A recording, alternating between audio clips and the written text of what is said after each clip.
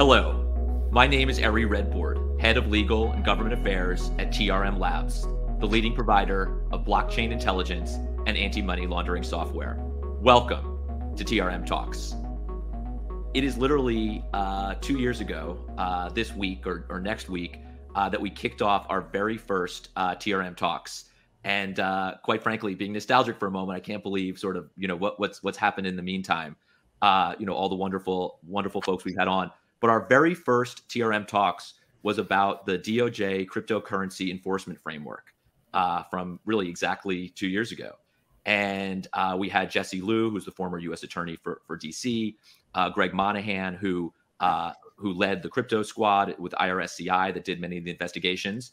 And we had the amazing Sujit Raman, who is with us again today, who's now the general counsel of TRM, to really dig in to the DOJ's efforts around cryptocurrency. Fast forward a year, and DOJ announces the creation of the National Cryptocurrency Enforcement Team to really lead the department's efforts in this space.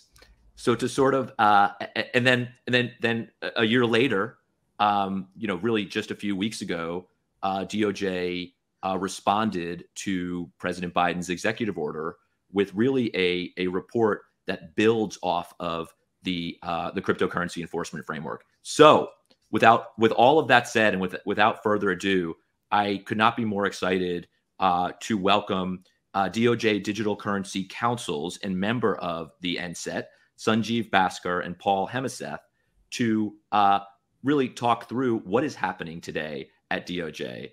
And I am incredibly honored to welcome back Sujit, who can really sort of dig into the history here and how these new reports have built on the cryptocurrency enforcement framework, which he led the task force at DOJ in writing at the time. Before we really dig in, I'd love to kind of hear a little bit about your journey, really what you do today, but then also your journey to the crypto space and how that has gone. Paul, would it be okay if I kick things off with you? Absolutely. I mean, we were joking earlier about going way back. I would say this started with my Apple IIe and 1200 baud modem in 1989 and BBSs and a pre-internet world. But let's fast forward all the way through past law school and when I was an assistant United States attorney and was in the unique position of being both at CHIP, which is a computer hacking intellectual property specialist at the U.S. Attorney's Office, and being in the drug unit, which is rare, unusual probably for obvious reasons, but it was a great place to be for dark markets and Tor and cryptocurrency as it was used, how it is used in that world.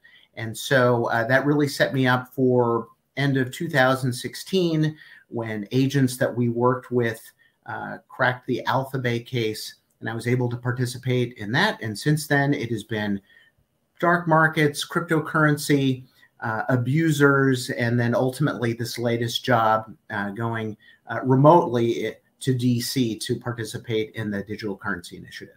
Paul, thank you so much for that. What's so cool about that intro, and I know it's like now it's like nostalgia hour on TRM Talks, but really like when I left the government after about 15 years and joined TRM Labs, I really started, all right, what else? What can I get smart on? Like, what can I really learn out there? And one of the first things I did, quite frankly, was you and Grant Rabin did a webinar on darknet markets and the Alphabet takedown. And that was sort of really one of the very first webinars of any kind sort of in the space that I watched. So thank you for that. And yeah, it's just amazing work.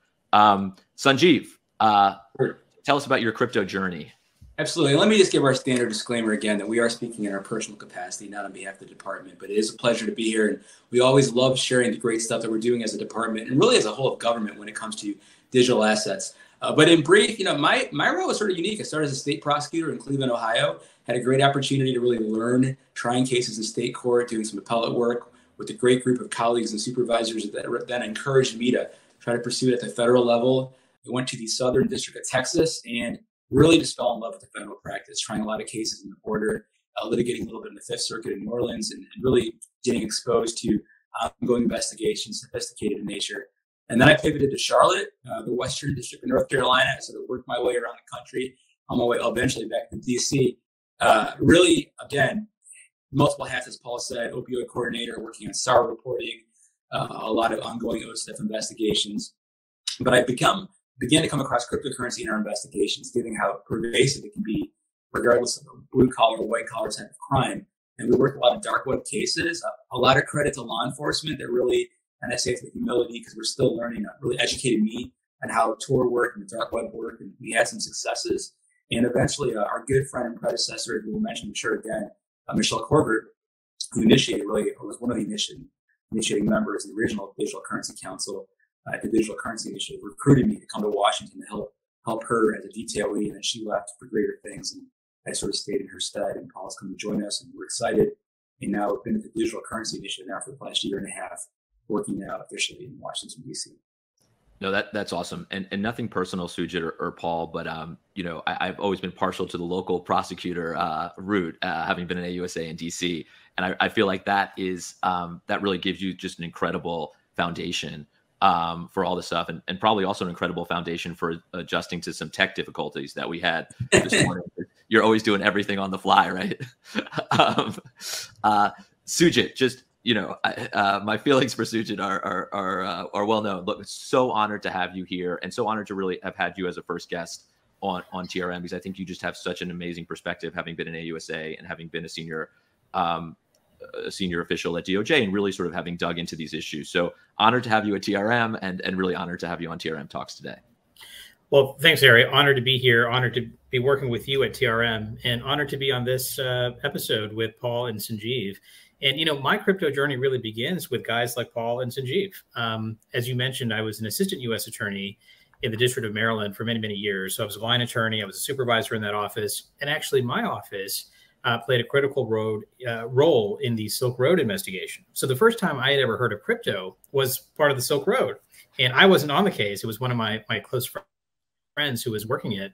And he kept telling me about, dark markets and crypto and this crazy digital money that's out there. And people are just openly negotiating and buying drugs. Like, this is crazy. And, that's when I first sort of heard about crypto. When I moved to headquarters, this is around 2017, I was in the Deputy Attorney General's office, and my portfolio was to help oversee all of the cyber investigations that the government was undertaking. And I kept hearing from friends in the field, folks like Paul and Sanjeev saying, look, you guys need to be thinking about this at headquarters. We're doing incredible work in the field, but we need that support from headquarters, and we need that broader coordination. And so whatever small role I played was really helping folks in the field, both at the U.S. Attorney's offices, as well as importantly in the FBI and in other investigative agencies, make sure that they had the resources and the broader strategic framework to confront what was increasingly becoming a multi-jurisdictional, international type of set of investigations. So that's how I really got to crypto. It was really by talking to people in the field, having been in the field myself. And once I was in a position to, provide a little bit of broader strategic thinking and strategic resources, frankly, tried to implement that. And so in 2018, the Attorney General had appointed me to be the chair of what was called the Cyber Digital Task Force within the department. We did basically a 360 of all of the challenges as well as opportunities that federal law enforcement was facing, particularly in light of recent sort of technological developments. And one of the sort of nuggets that came out of that report in 2018 was, hey, we're seeing a lot of use of virtual currencies for some really interesting, potentially illicit uses. And so the AG pulled me aside after that report came out and said, look, I'm really intrigued by this whole virtual currency thing. I'd like to learn more. And that's really what set up the interagency or the interdepartmental working group that was really starting to focus on crypto. Had a lot of input from the field, from the U.S. attorney community, as well as from folks all around federal law enforcement. And it was ultimately that work that resulted in the cryptocurrency enforcement framework that was released in October of 2020. And I'm just so excited to see continuity, between the strategic vision that was put out in 2020 and all the important work that NCET and folks like Paul and Sanjeev and their colleagues are doing today. Sujit, that's super helpful. And, as we get going, definitely I'm directing folks to there's a handouts tab, which is hopefully helpful and sort of talks about some resources. Another resource that I don't think is in there is that first TRM Talks, which is on our website. And I only say that because I'm going to ask Sujit a question that I think he probably answered in that first episode. But just sort of building on what you just said for a moment, Sujit, and I think you kind of got into a lot of this, but would you just level set for us a little bit? You sort of talked about that first foray into really providing a broader framework for crypto. But if you could just sort of provide a little inside baseball on sort of maybe what was what were you were thinking then, and maybe really a little bit even of how it's been built since then. Sure. I mean, again, a lot of it was informed from my own experience in the field. And again, not about me. It's really about guys like Paul and Sanjeev who were out there every single day, doing the work, right? We had some incredible investigations, whether it was Alpha Bay, whether it was Silk Road. There were other dark markets cases where the department was really forward leaning in not only thinking about criminal prosecution, but also pulling down digital infrastructure, because that is an important part of the Department of Justice's mission that people often overlook, right? They're often thinking about cops and robbers, about putting people in jail. But just as important, frankly, in this context, in the cybercrime context, is pulling down the infrastructure that hackers and other illicit actors are using. And crypto was part of that infrastructure, right? Crypto is the means by which a lot of these illicit actors, at least they perceived that they had a certain level of anonymity. And actually, that was an opportunity for federal law enforcement, because even though there's a pseudonymous aspect to a lot of crypto, there's also that traceability. And that's where I really give credit to the FBI, to the IRS. The investigative agencies were very forward leaning on using analytic tools like TRM and other tools to really get a sense of how these money flows are working. And the prosecutors were right there with them. So, Ari, from my perspective, it was, let's make sure that this emerging area that has tremendous upsides, right? I mean, the whole kind of digital distributed ledger technology has tremendous opportunities for the world, frankly. Let's make sure that if there is illicit activity happening in this space, we're knowing about it, we're addressing it, and we're confronting it, so that all the other transformational, opportunities that are out there are taken advantage of. But we can't let the bad actors take it over and stifle innovation in this area. That's what motivated me. And I know for all the great people that I was working with, that's very much part of their vision as well, including folks like Michelle that Sanjeev mentioned, who was, a critical part of that whole strategic effort.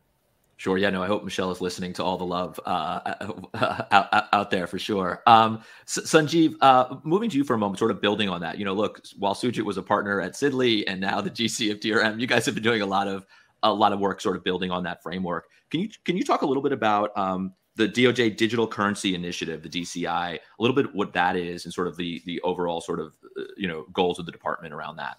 Yeah. And let me start by saying too, crypto, as pervasive as it is and it's expanding, it's somewhat of still a small world. We all know each other. We know Sujit, we know Michelle, we know Ari, we know Paul. We work together in the sphere. And it's always good to see our colleagues. And I agree with Sujit. Historically, the DOJ at that time started to see a need to start working crypto investigations. So around 2018, the Department of Justice created this digital currency initiative, which still exists to this day. It's housed in our money laundering and asset recovery section, which we all know as MLARS. And Michelle was our first U.S. Digital Currency Counsel. And the role that the DCI played on inception was to really support crypto investigations. And what I mean by that is supporting investigators, prosecutors, government agencies, both domestic and international, when it came to investigating digital assets, cryptocurrency. And that included prosecutions, investigations writ large, as well as forfeitures and seizures. And that was sort of the genesis of where we began growing this area as a department. Ultimately, it's evolved, right? We have 2 U.S. Digital Currency Councils, and our spectrum's involved too. And Paul's going to speak here, I'm sure, shortly about the NCET, our great team of colleagues that we have throughout the country. But within the DCI itself, while Paul and I are the councils, we have a team behind us, a great team of colleagues at MLARS, other people we work with regularly to tackle crypto-related issues. Our focus now is sort of fourfold. One is we handle cases. We're still federal prosecutors. So we're still prosecuting cases throughout the United States when it involves cryptocurrency-related matters and handling duty calls for that matter. And for our audience, those are calls that are coming in from the field from a variety of people, usually law enforcement regarding cryptocurrency-related matters.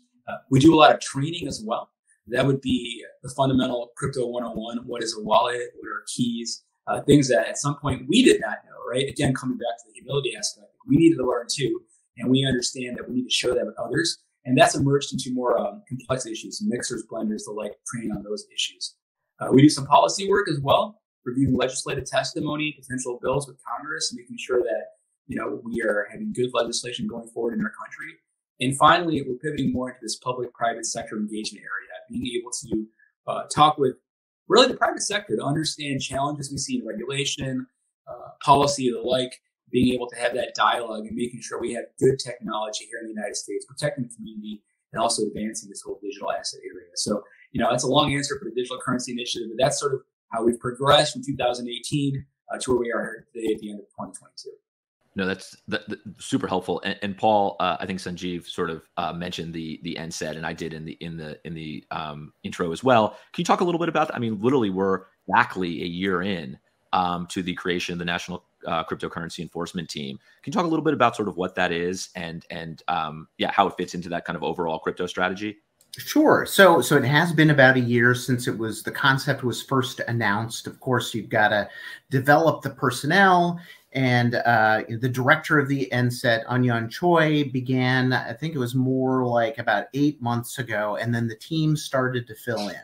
And so while the DCI was a creation of MLARS, the Money Laundering and Asset Recovery section, NCET was developed as a more cross-component, broader response to all of these problems that we were seeing. Ransomware, darknet markets, money laundering, all that sort of thing required a broader response. And so we got one. And I think that's one of the unique things about NCET is that I don't see too many other examples within the department where so many components from MLARS, from CSIPs, which is the computer crime section. We brought in folks from the FBI, SEC, the U.S. Attorney's offices have given us some detailees, and I don't know what the exact numbers. I think we're about 17, 18, 19 folks all across the country with a lot of different expertise. And I think that's what one of the distinguishing characteristics is, that you've got some technical people, you've got some deep legal thinkers, for instance, from the appellate section, you've got some truly tested trial practitioners, and some folks from CSIPs, for instance, who have been there from the beginning, Alden Pelker, Jessica Peck, Louisa Marion, and so forth. And it's really an amazing team. But at the end of the day, we're there to enforce the law, which never went away with regard to all of these crimes that are now being facilitated in a brand new way with cryptocurrency. And certainly there's a lot of innovative, very interesting, perhaps world-changing uses for cryptocurrency. But at the same time, some crooks have figured out how to leverage the anonymity, how to leverage the irreversible and global nature of crypto. And that's why we're there, to enforce the law with regard to those aspects of it. So if there's one distinguishing characteristic, I'd say it's broad, and we're here to learn and to advance the mission. Paul, I really appreciate that. And sticking with you for a moment, because there really have been some extraordinary cases brought by NCET, and then obviously AUSA is in the field over the last few years, or last year or so. Again, having been a prosecutor for a long time, knowing you cannot speak about sort of specific cases or pending cases, but are there sort of maybe, are there any cases you can sort of talk about in terms of the work that's been done to date?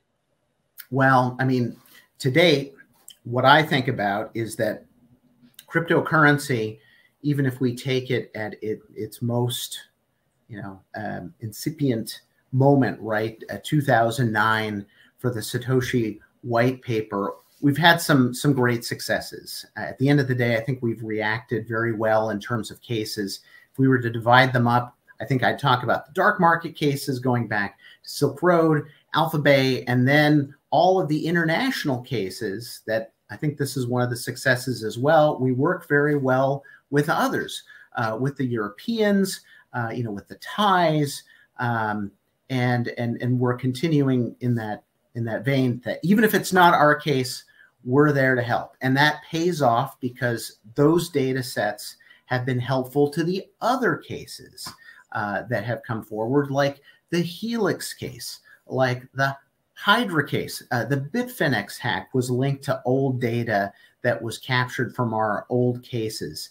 And so, the Bitfinex hack ongoing case, can't talk about it very much, but allegedly resulting in the seizure of billions of dollars. And it is proof to me of this concept that blockchains are forever, and even old transactions can come back to haunt somebody.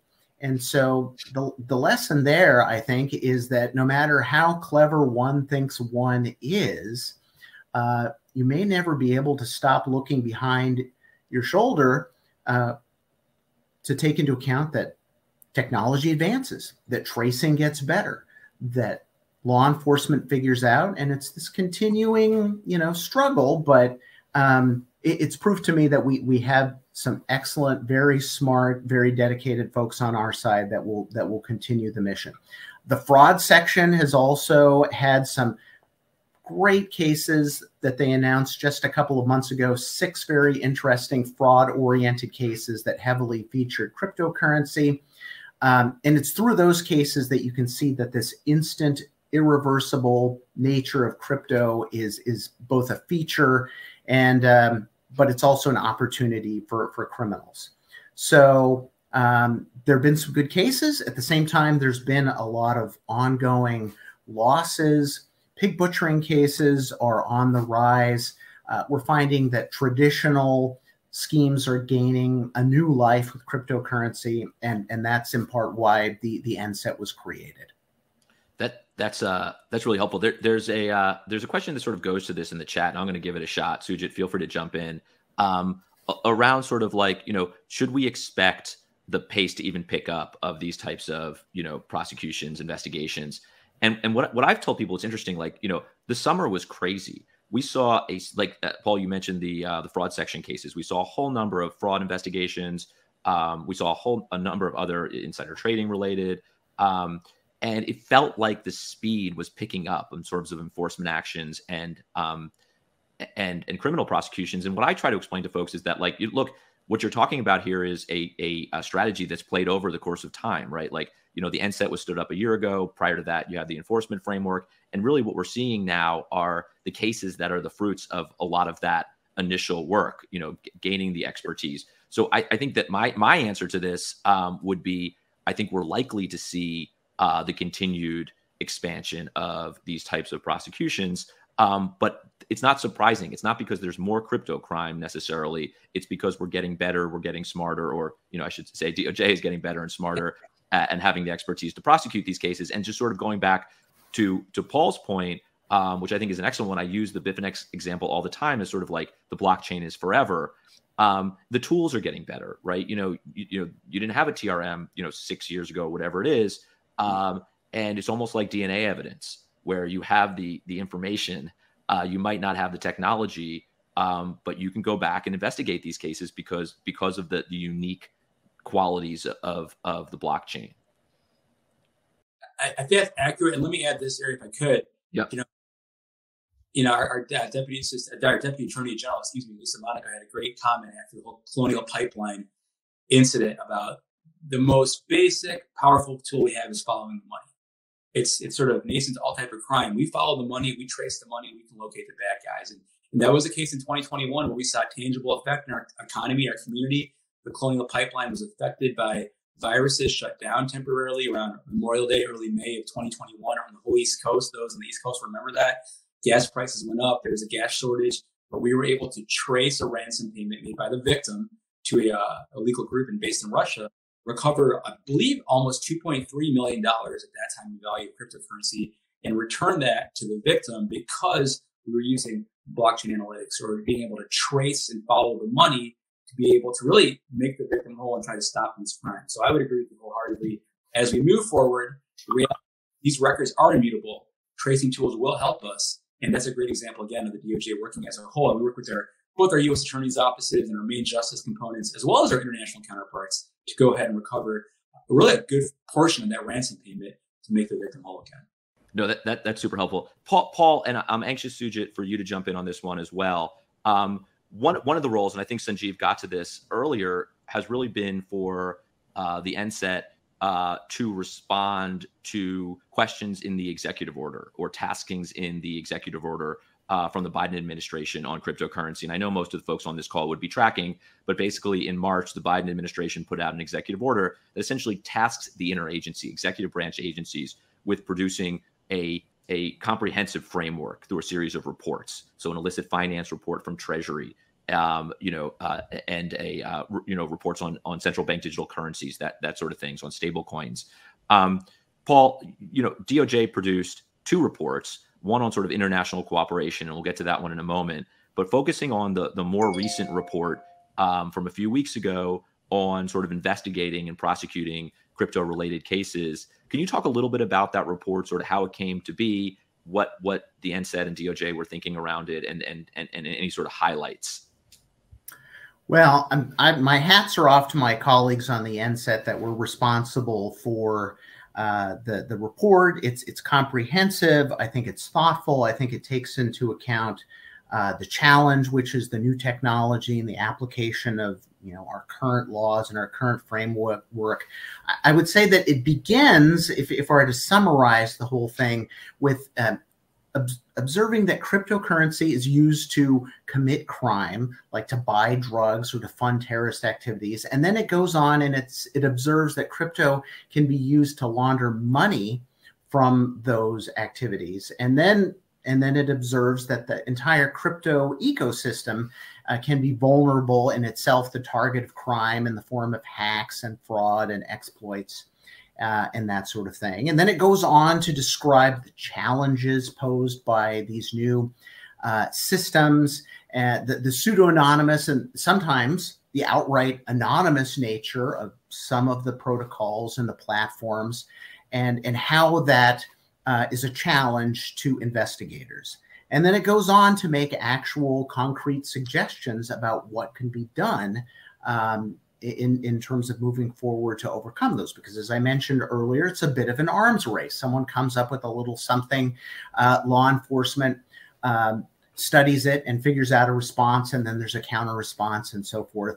And so the suggestions revolve around enhancing law enforcement's abilities to gather evidence and to initiate prosecutions, to strengthen certain laws and penalty provisions that play an important role in these digital asset prosecutions, to support regulations that better support the goal of the Bank Secrecy Act, for instance, with regard to KYC, because there may be some gaps at this point with regard to the traditional institutions that we have versus these new exchanges, which simply didn't exist a decade ago. And then, finally, to ensure that law enforcement and agencies have the resources that they need.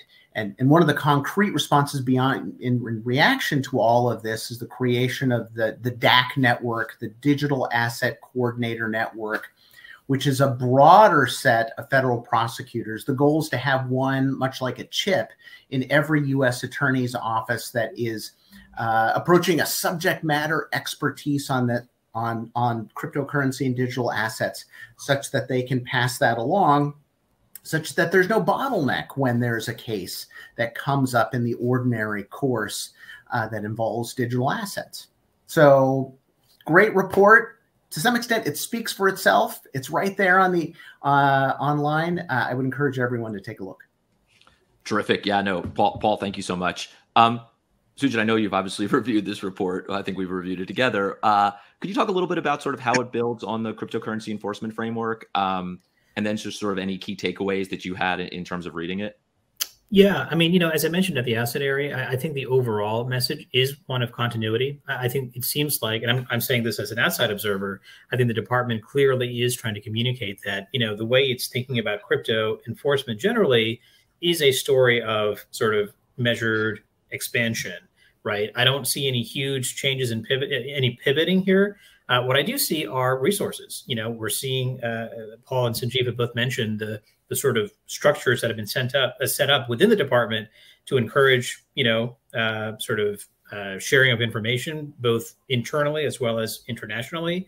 We're seeing, the network of prosecutors all around the country, which is really a big step, bureaucratically to set that up, I'm sure is a challenge, but that shows the commitment of the department to provide resources. I'm sure industry will have its own views about that, but it's an important step for the department to be sort of putting its money where its mouth is and building that network. I guess, Paul, one question, or Sanjeev, I have for you guys, having read the report, one thing that did strike me that's a little bit different than a couple of years ago is the attention paid to DeFi and decentralized finance. And obviously that's at the cutting edge of a lot of the work that I suspect you guys are doing. And this really does feed into one of the questions we have in the chat. I'm just curious, one of the sort of themes of DeFi is removing intermediaries, right? Sort of cutting out the middleman and letting people interact directly with whoever they want to interact with. But of course, when it comes to law enforcement, intermediaries play a huge role, whether it's helping, run AML programs, whether it's actually receiving subpoenas and responding to the information requests that you have. And again, without getting into any particular cases or anything like that, obviously you've been thinking about DeFi. It's in the report. And I'm curious, how do you deal with a world in which intermediaries might disappear? How do you serve your subpoenas? Who do you arrest? What do you do? Again, not to put you on the spot, and I'm sure there's a lot of thinking going on internally, but that's one area, that's one thing that I noticed that has evolved in the last couple of years. And I'd be very curious to the extent our colleagues or our friends on the chat can talk about it, what the current thinking is there.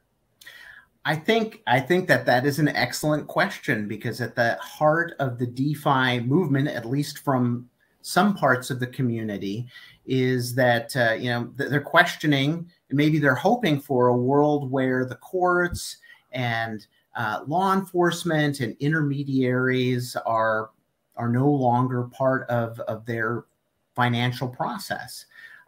Code is law, as they say. So why even involve all those other folks when you, with your private key, can conduct all of these transactions? And I've attended a lot of these functions. I don't agree philosophically with a lot of the sentiment, but that is tempered to some extent through the immutability and the transparentness of some parts of the blockchain. In some ways, the lack of subpoena power and that sort of thing is mitigated by the fact that in some situations you can just look at the blockchain, and that is the argument by some, is that, well, doesn't this provide the transparency that is required to have a well-functioning society that is not simply anarchy with regard to money flows and drug flows and that whole world. But you can imagine a world also where that transparency is diminished in a technological fashion, right? AECs, anonymity enhanced coins, blockchains that aren't completely transparent, privacy tools, and so forth. It is a challenge. We wonder also about the world of DeFi exploits. Some people call them hacks. Some people would say, oh, well, isn't that just the way the code is written? And so, yes, huge challenge. I don't think DeFi means the Wild West. I think that there is a role for law enforcement. It is going to be the challenge of applying the current law and perhaps advocating for some new laws that bring us into that world of not entering some world of online anarchy with regard to money and services in DeFi. Yeah, I think that's exactly right. And it's interesting. I think the nature of the blockchain, to some extent, Sujit, we talk about this all the time, really allows for the community to police itself. And I think that's where the question was going in the chat.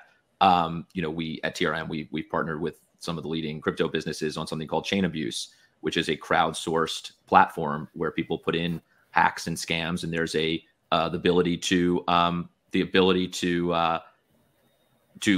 send a message to law enforcement in there to alert law enforcement of that. So I think the nature of blockchains, that immutable ledger, allows for all kinds of different ways for the community to police itself, using tools, using that transparency.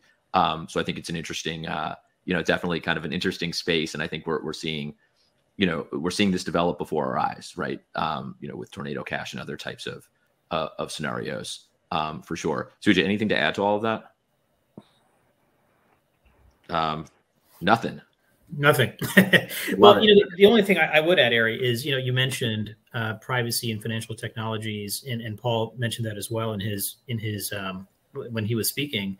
And, it's very interesting. When I served in the department, I was there in 2018 when the GDPR was, promulgated, when it went into effect.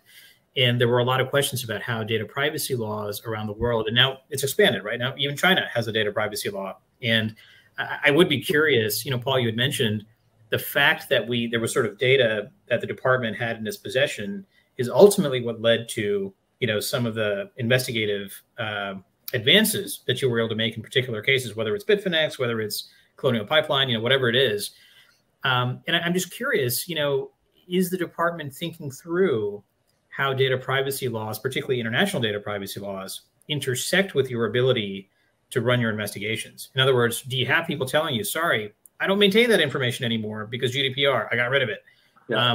And if so, you talk about international cooperation, international partnerships, data privacy law get in your way? Or is it something that's actually ultimately, because it's crypto and it's a blockchain and privacy is a little bit different, are you not really seeing much?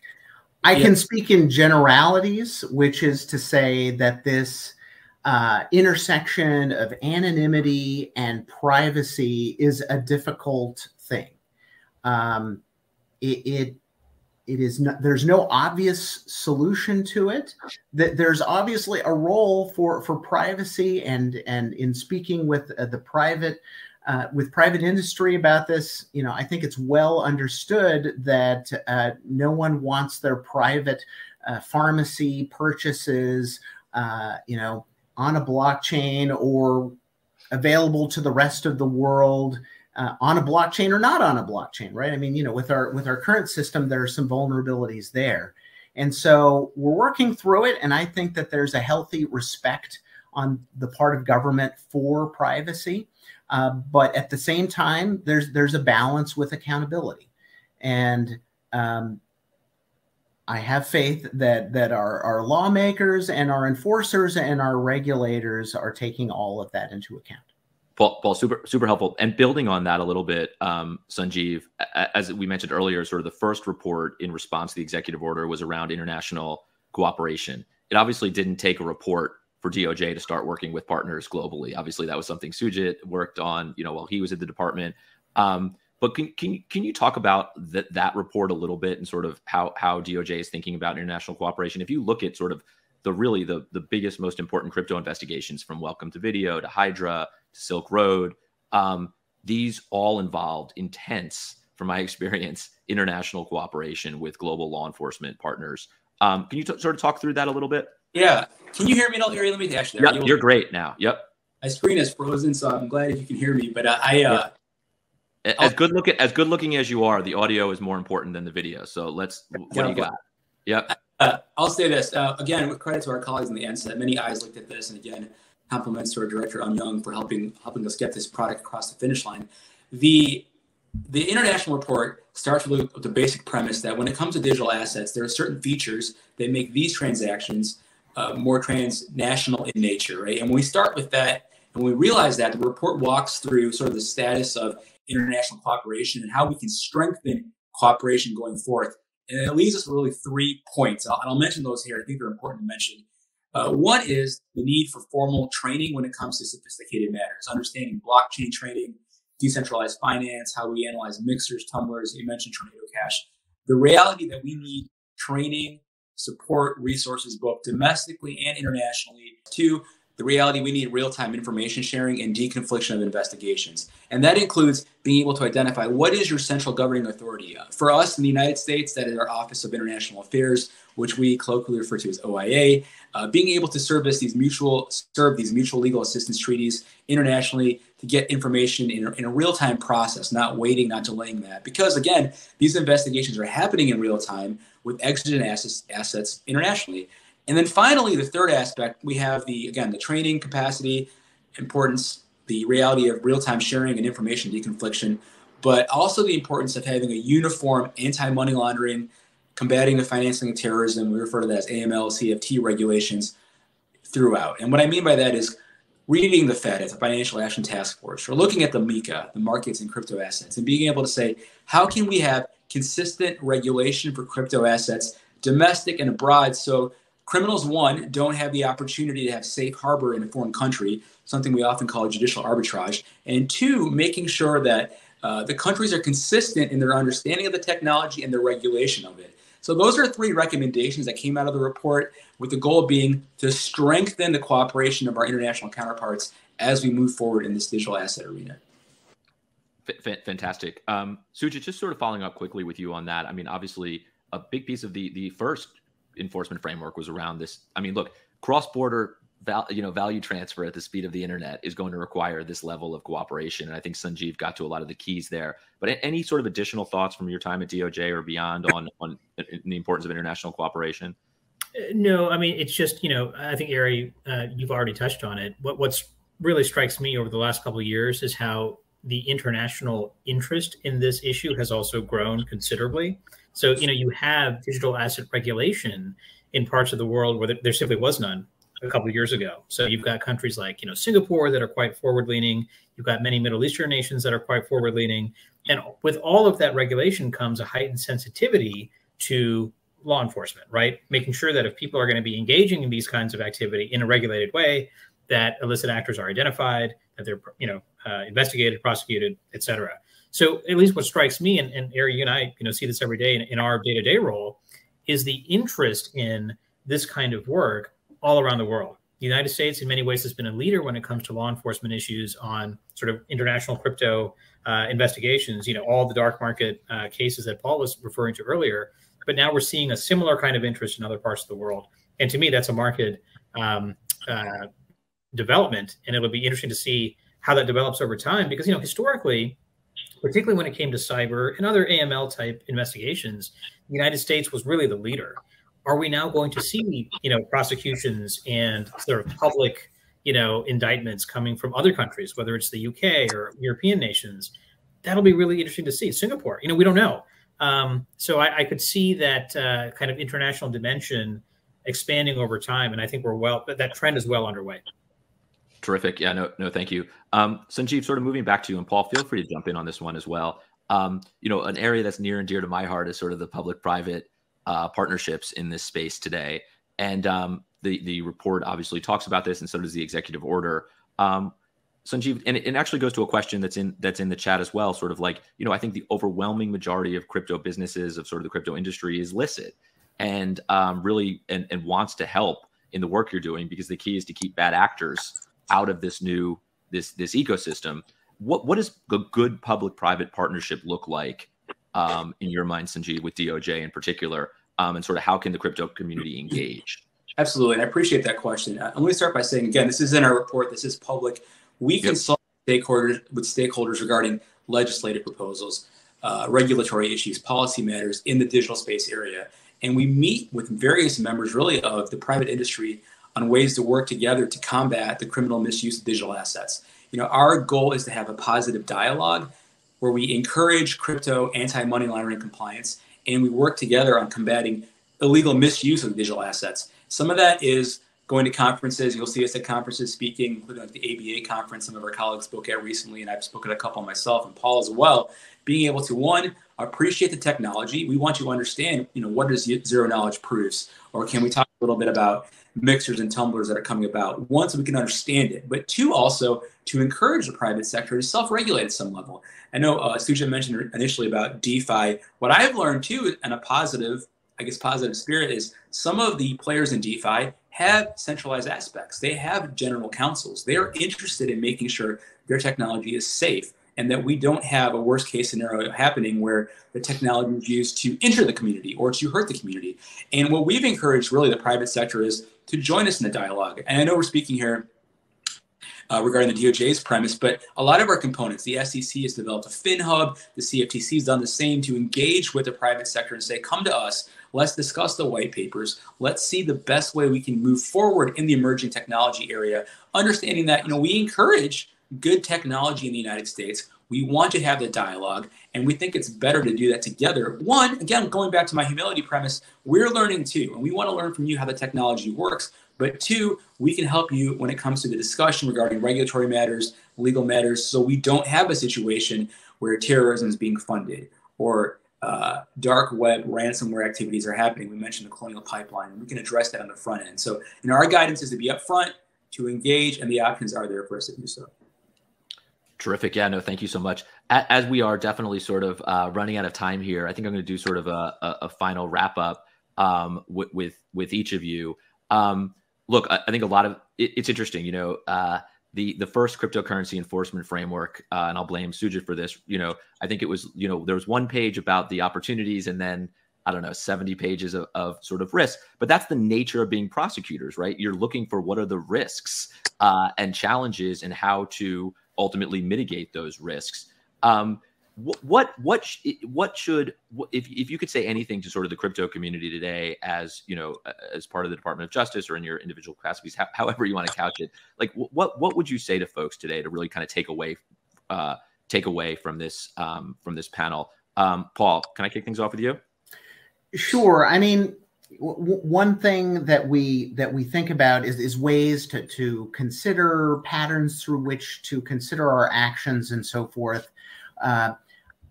If it's not already done, and I know I talked to some private actors, they think exactly in this way. One thing that I would suggest is to consider this old legal principle, right? I think it's Oliver Wendell Holmes considered the bad man. How is the law going to react to the bad man? And in these days, we should say the bad person, right? That has bad intent, and how are they going to take advantage of things that we might consider public goods? We might consider, anonymity in some circumstances to be a public good, but how are bad people with bad intent going to use and take advantage of those ideas to traffic drugs, to fund terrorism, nation states that divert billions of dollars literally in hacked funds to weapons programs of their own and so forth. And so to me, that is the message, is that let's work together and reasonably think about how we can create this balance and to match up the concepts of identity to accountability tempered by privacy and so forth. Fantastic. Sanjeev, what final thoughts? I think Paul hit the nail on the head. Dialogue is good. I'll leave you with an anecdote. I spoke at a conference recently, and afterwards, once the conference finished, we were approached by people who said, "You know what, Sanjeev, the government on TV or on the movies, if you will, tongue in cheek, seem like difficult to deal with. But you guys seem like regular people, down to earth people that really want to have good technology that's safe for the community, that protects the community, and that's good to hear." And I think I leave the audience with this mindset that as a whole of government, DOJ, SEC, CFTC, every component you can think of, both domestically and internationally, we are trying to work together to have good policy, good regulation, protecting the community. And we're calling upon the private sector to partner with us in these working groups, in these dialogues, in these conversations, because crypto is here to stay, right? And these blockchain tracing analytic companies and all the resources, including TRM Labs, they exist to, affect the cryptosphere, advance investigations, protect AML compliance. And we think that's a good thing. We want you to engage with us on that on the front end. And hopefully doing that going forward, we can have good technology here in the United States. Fantastic. Regular people with exceptional haircuts is how I'm going to couch what you're doing out there, Sanjeev. Yeah. Sujit, sort of key takeaways either from today or sort of from your time at DOJ, or really what you're seeing in the space now.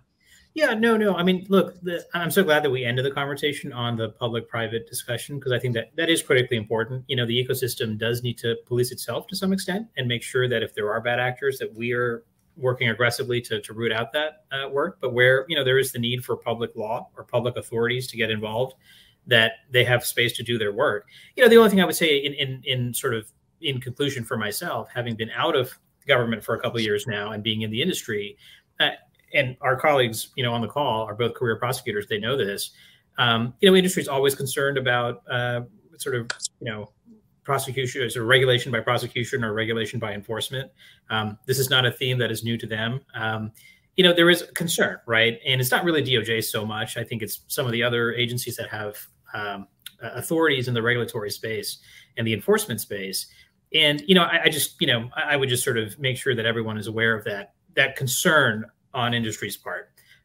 Again, none of this is new to our very experienced colleagues who are career prosecutors, but it's one area where I think industry would love to get the guidance where it's needed, because I think, the vast majority of players in this industry are looking to do the right thing. They're looking to comply. They're trying to do the right thing.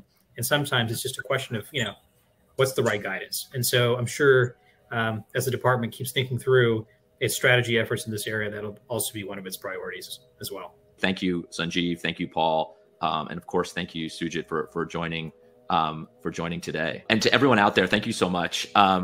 Just a couple quick fun housekeeping things. Please subscribe to TRM's weekly roundup.